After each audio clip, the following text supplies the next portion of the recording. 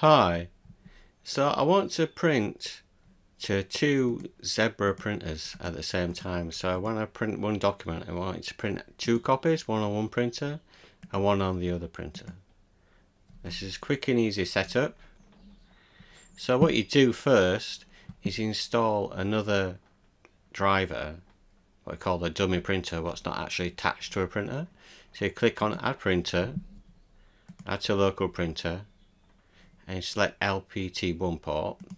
This won't be actually attached to anything. Then you find your Zebra driver that you've installed before. So in this case it's this one here. And use existing, and then what you do is call it, say for example, Zebra dummy printer. Finish. I can just leave it at that. Then what you do is start up Spool Queue Viewer++. The link is in the description.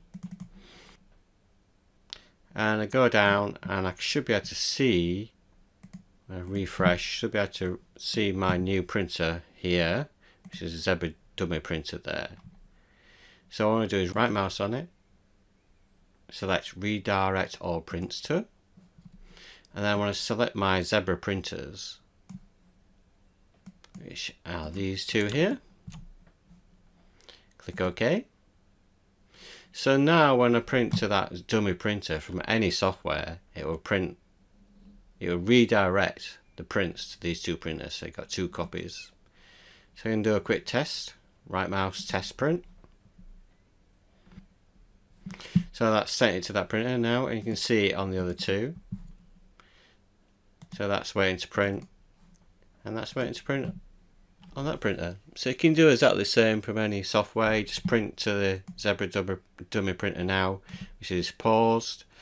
That's not actually attached to any printer at all, and it will automatically redirect a print to those two physical printers. It's that easy. Give it a try.